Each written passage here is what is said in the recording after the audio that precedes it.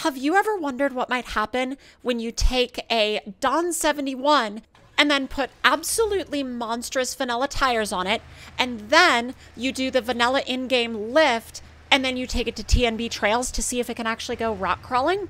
Well, fortunately for you, you don't have to wonder, because I already did, and I did the experiment for you, and you just have to watch and see what happens, because I guarantee you it's going to be entertaining. I can't necessarily guarantee that it's going to be successful, but it is going to be entertaining. So diving into this challenge, I was a little, I don't even know the right way to say it. I was a little nervous, but nervous was even not necessarily the best way to describe it. I was honestly kind of in disbelief as to whether or not we were even going to succeed at this challenge.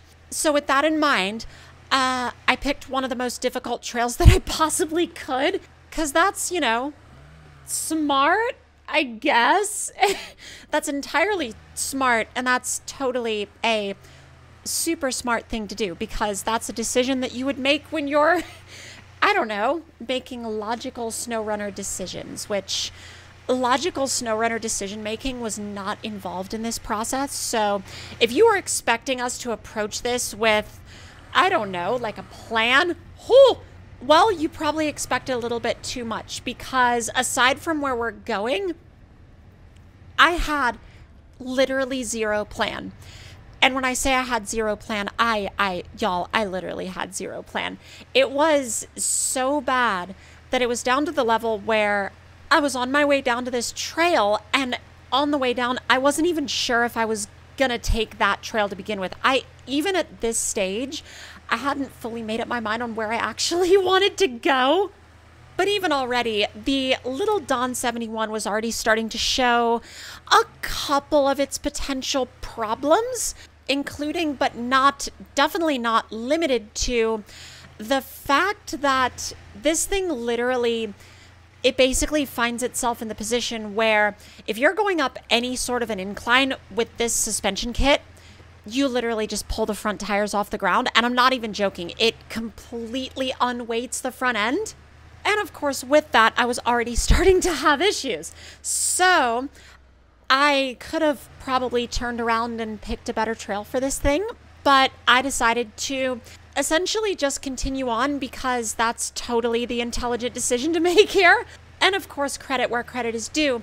This little thing is already doing much better than I thought it was going to do. I didn't even think it was going to make it up the initial hill, to be honest. I know that these things are capable-ish, and I know that this upgraded vanilla tire pack is also, I mean, we've tested it before on a couple of other vehicles, and it's also capable-ish, I would call it, but it's certainly not on the level of any of the modded tires I've used.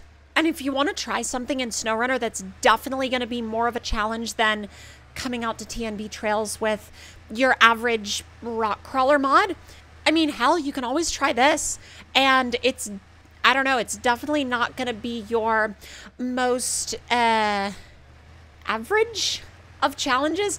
It's wacky. It's honestly super wacky. So as long as you're prepared for it to legitimately be wacky, then you'll probably be fine-ish, maybe, or you'll roll over a million times and wind up down in the bottom of a ravine.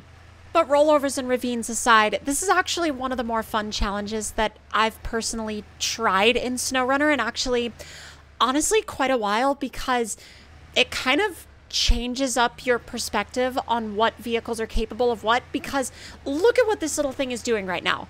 Like, it's not even, well, I wouldn't go so far as to say it's not struggling. It's struggling, but it's not necessarily struggling enough to where I would say, well, it's having an impossible time. Now, right here, this was 100% driver error. I will take full responsibility for this, because I binned it, and then I rolled it, and I almost put it in the ravine below. Although, I've got to admit, actually, I was kind of proud of the way I did this winch recovery, because this could have been so bad. This could have been bad on a level that literally had us down at the bottom of the ravine and having to start completely over from scratch.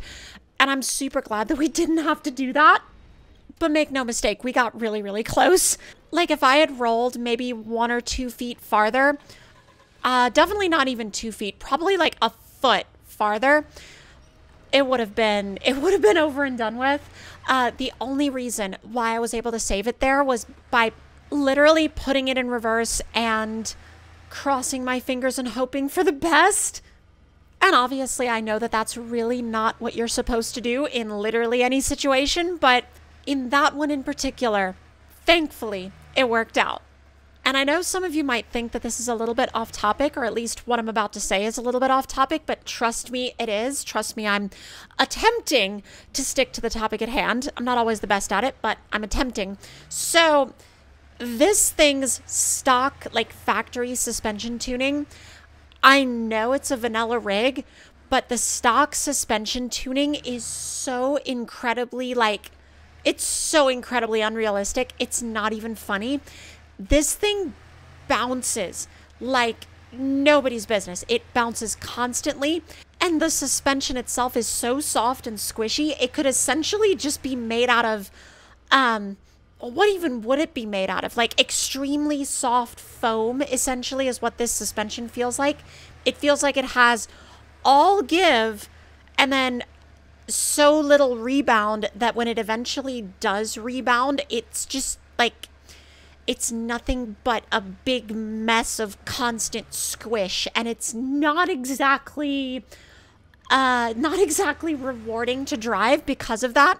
And yeah, sure, I get it. Vanilla balance this, vanilla balance that, vanilla game this, vanilla game that. And I'm like, oh, if you think that the suspension dynamics of this Dawn 71 are genuinely like realistic suspension behavior,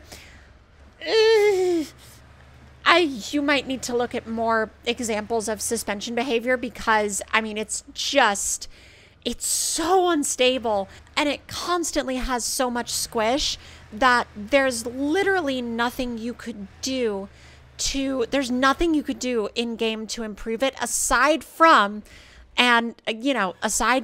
essentially just lowering it back down, which I completely get that that's probably what you would technically do to fix this, but at the same time, it's SnowRunner. I don't want to lower my vehicles back down. If I'm going to put a lift kit on something, I put it on there for a reason, and I have absolutely no interest in lowering my suspension. And, I'm sure that there's going to be someone out there that's going to say, well, you just need to lower it anyway, don't you? And I'm like, well, believe it or not, there are some vanilla vehicles in this game that would genuinely be better if they had better suspension tunes. I know that I can't be the only one that feels this way. And also, this is probably a good time to tell you that we didn't make it past this spot. This is as far as we got. And I tried every single possible different line I could try over and over and over and over again. I even gave this thing entirely fresh fuel.